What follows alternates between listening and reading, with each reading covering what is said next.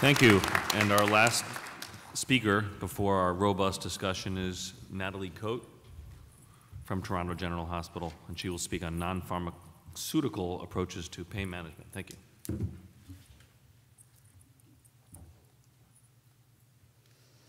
I'd like to thank you for inviting me over to give me the opportunity to speak about this today. So I'll be discussing non-pharmaceutical approaches to pain management. There's a lot of different options available. I won't be able to discuss all of it in 8 minutes, but we will be discussing some of them. Most of the research that I've looked at was based mostly on thoracotomies. As we know, ice has been used for centuries. We use it a lot at home, emergency first aid. It is used a lot in orthopedic surgeries, and it can be used as well for thoracotomy and acute pain. We know that at least 20 minutes of ice time is the most efficient to be able to get the pain relief, to get vasoconstriction and decreasing of inflammation. And we need at least 30 to 40 minutes between sessions to be able to prevent any injury that could happen to the tissue. Thoracotomies are usually involved with chest tubes, and chest tube removal can be quite painful. They've found that icing for at least 20 minutes prior to chest tube removal can decrease the pain significantly. It is also quite effective when sternal incision pain is present as well. Cold application can contribute to pain caused by chest tube removal, and if you're combining cold with relaxation techniques, that could actually help as well with the coronary bypass grafting patients. Imagery relaxation techniques can vary between just sitting down, listening to music, to focusing on just meditation and going into your breathing techniques. And they have come to be quite effective, especially when combined with ice. And it can assist with decreased anxiety and muscle tension. As we know, pain increases anxiety, anxiety increases pain. So as we relax, we're able to reduce or possibly reverse the sympathetic response to pain. We're dropping the oxygen consumption, the blood pressure, heart rate, and respiratory rate can all be normalized if we're able to relax efficiently. Music therapy has been studied. This is a study that was done with 30 minutes of music therapy for 3 days post-thoracotomy, day 1, 2, and 3. They found that 68% of patients felt less pain, and 76 of them felt less anxiety, and they both work together. So it can be effective when releasing some painful procedures, not necessarily all. It may be effective for chest tube removal if we combine it again with ice. Now you'll have your better results. Physiotherapy is and can be for most thoracotomy or most thoracic programs, there's a physiotherapist on board. Get them involved as soon as possibly. That way we can prevent shoulder dysfunction, which could lead to frozen shoulder, and then long-term issues further on. We can help with early mobilization, chest therapy, and sepsis spirometer, and increase the outcomes post-surgical. Early mobility can help with exercise prevention. We can help with adhesions and allowing scar. Early mobility can start from the second they're out of the OR, whether they're on ECMO, they're still intubated.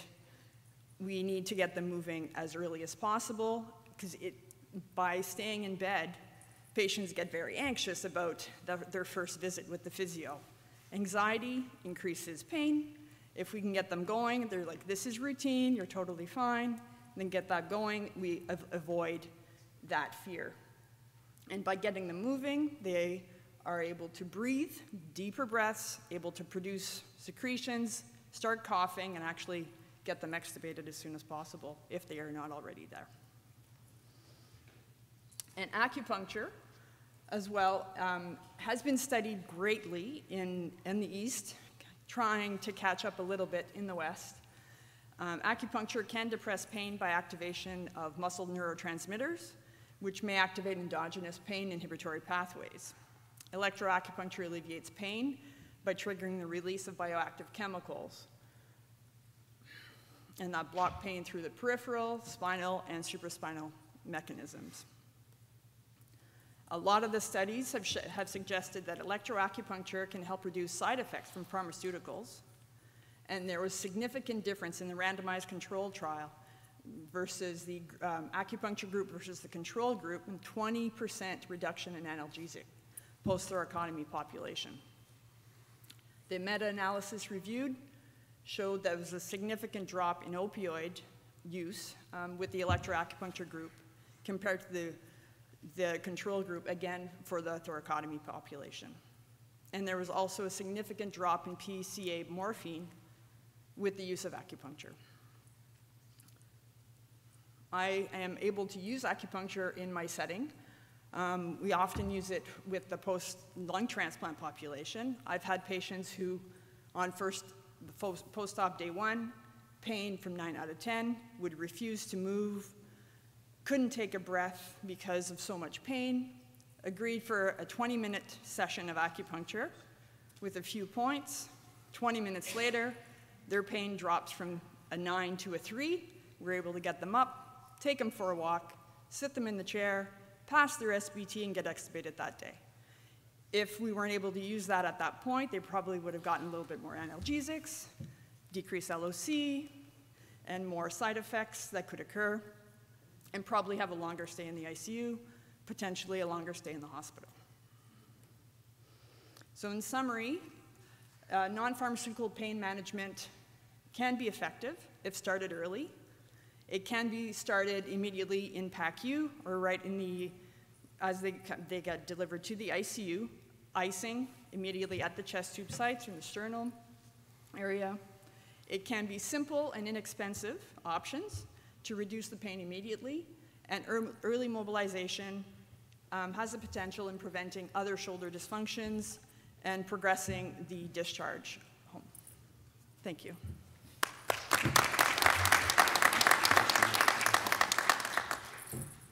Terrific. Thank you all. Outstanding lectures. Great speakers. I open the floor now to anyone who has any questions. Please come up to a microphone. Dr. Gerdish, if you can come up and join us at the stage, I'm going to kick off the first question to you and also to Dr. Grant. So let's start talking about intraoperative anesthesia. So Dr. Gerdish, did you decrease the amount of opioids used at the time of surgery? And the reason I'm asking is there's something called opioid-induced hyperanalgesia, and maybe that can explain a lot of the decreased pain you see post-op. And then my second question to Dr. Grant was, can we just blame the anesthesiologist for most of this post-op pain? I mean, let's just, you know, we're mostly surgeons in this room. Why don't we just band together? What are your thoughts about that? Dr. Gerdish first. So we did, and it was primarily driven by wanting to extubate in the operating room, and we recognized that the thing that differed between anesthesiologists who were successful or weren't were the ones that were using more opioids, so it was all taken down to 100, that was the max. And anecdotally, we had a guy that came from a university program and at first, like, couldn't even fathom doing what we were talking about, and then he did, and now he loves it, right, because he can extubate in the operating room. So I think that it's true that we have to get a handle on it from the minute the patient comes in the door. Yeah, and then a couple things. So I would blame the anesthesiologist because we're the only ones really paying attention during the course of this. But all joking aside, so your notion about opioid-induced hyperalgesia and actually opioid tolerance happens quite quickly. So just a single dose of opioids can induce tolerance. So you'll need an escalating dose of opioids for the next administration. And then hyperalgesia is really interesting because what will happen is you'll go and treat a patient for pain and you'll actually induce more pain, paradoxically, with opioid. Happens all the time with our shorter acting synthetic opioids. So that's the sufentanyls, fentanyls, and remifentanil is the biggest one. And so we've removed remifentanil entirely from our cardiac surgical population for this exact reason. Dr. Aurora. Hi, Rakesh Aurora, University Hospitals in Cleveland. I have a couple questions for you. First, many of you alluded to the issue of looking at the patient preoperatively and how you prime that psychological pump, as it were, to be prepared for surgery. And Dr. Clement, maybe I'll start with you first, since you alluded to a brochure that you've used, maybe Mark as well. And the second question to what Mike just spoke about with regards to hyperalgesia, what's the best bedside tool other than just seeing what happens to patients to assess for that our nursing team can look at to assess whether it's ineffective or not? Thanks. Thank you for that. Thank you for that question. So I think the reason why the Michigan study was so useful is I think of all states, I think Michigan's probably one of the most proactive in addressing this. So a part of state law, if you actually look into it, because I did not train at University of Michigan, I went there for undergrad, but they have basically a requirement that you put in the medical record. If you prescribe a patient opioid, it's actually required counseling that you put in the medical record that you sign and the patient signs. And that's a part of it, so it's actually regulated. And they have a Michigan opioid prescribing network, and that's how they made these recommendations. So I think a lot of it's state-driven, and that's why it's a big issue. I'm happy to share that screenshot of the discharge opioid recommendations with anybody. It's really easy, it's really simple. You can put in your perioperative care pathways. It's already been validated, so I think that's a really good option for sort of getting this issue under control. So. And then to speak real briefly to the hyperalgesia question, so one very quick bedside way to determine if it's hyperalgesia or not is to actually elicit pain or just stimulate an area outside of where you'd expect pain to occur. So for example, if you give a fentanyl or some equivalent and they don't have pain either at the incision site or a chest tube site or their backside where they've been sitting all day, they have pain in an alternative location, that is very likely a sign that hyperalgesia has been induced. So it's one very quick way to do it. The last thing to say is every patient before they undergo surgery really should have their expectations set, right? So that conversation seems rote, but what we have traditionally done is said, oh, it's gonna be great, you won't have any pain. And just the simple statement of, by the way, surgery is painful, but we will get you through it, is as simple as it sometimes needs to be to elicit at least a little bit more trust within the patients. Hi, Quinn Ficus from Las Vegas. This question is for Dr. Gerdish. In terms of rigid fixation, have you been doing this long enough to kind of know what your treatment was going to be for patients who come back and have redo operations? How do you deal with that? Sure, it's a great question. We have been doing it long enough. We've been doing it for several years. So the two scenarios are rushing back into someone's chest and then just a re-op, right? So I've had both. The re-op is no big deal. You just open up, you take the screws out, and you can reuse the plates at the end of the case. So a re-op you do 3 or 4 years later for some reason, you can just use the plates again. In the acute setting, you just have to make sure that on the unit you have the big clippers that are dual action because you need to and also do that first before you take the wires out because we use wires to pull the bone together. But you need to get through each of those before you can open the chest. I've had to do it twice. Both people survived, so I think that that's a good enough record for me over several years. I think that the excuse that some people use, it's hard to get back in the chest or whatever, I think that's baloney. I think you just have to be ready to do it. So I hope that answers your question. What do you do for the patients that are with the BMI of over 40? You said that was surgeons. Right. So actually, I changed that chart because it used to be that they were, from my partners anyway, they were keeping them in the red category, but then they saw that I was ignoring that, and we just have gone to everybody external green. So a BMI, I've had people 55, 60 BMI, where we just let them use their arms. And they need it more than anybody else. And that's why they get to go home instead of go to an extended care facility, because they can use their arms to get out of bed and get up and down from the toilet, that kind of thing. Jeff Jafar, Atlanta, Georgia. This is for Julian, and other panelists can kind of comment. You'd mentioned the cryo. Are you using that for your minimally invasive thoracic procedures? In my experience, we've done it on our thoracotomies and our transplants, but are you using it on your minimally invasive, and are you combining that with your liposomal bupivacaine or other things like that? Yes, thank you for the question. I'm routinely applying the exparel mix up front as the first step. And then depends on the approach. If it's a VATS operation, if it's a wedge where I'm going to be waiting for frozen section to come back, then while I'm waiting for that, I do the cryo of the involved intercostal spaces. I try to do no more than 4 spaces, particularly because the lowest one tends to be around the 8th intercostal space. and we don't recommend freezing below that level because otherwise the abdominal musculature gets weak and they have this bulge. With robotics, it's a little bit different because we aim at putting all the ports on along the 8th intercostal space. So I shrink it to 3 spaces, 7, 8, and 9. That has minimized the actual bulge from the abdominal wall, but has provided pretty good analgesia. So yes, everybody, and especially the thoracotomies, 2 above, 2 below, I think that has proven to be very effective. Thanks. Dr. Ward, you have a question? I was wondering if the panel could discuss chest tube type and chest tube duration and how that impacts post-op pain. Well, I could take a stab at the beginning. Just recently downsized about a year ago from the typical 28 French to 24, concerned with some of what I had been taught that, it may get clogged or plugged and not resolve the pneumothorax or the ongoing air leakage. But so far, with a year of a smaller tube, I have seen significant improvement in the discomfort, particularly in smaller patients. But I have not had any trouble with tubes getting plugged or anything like that. So downsizing on the softest chest tube has been proven helpful.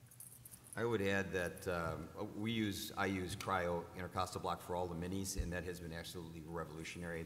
In the slides, there's a slide that first showed that we eliminated opioids completely for the minimally invasive valves.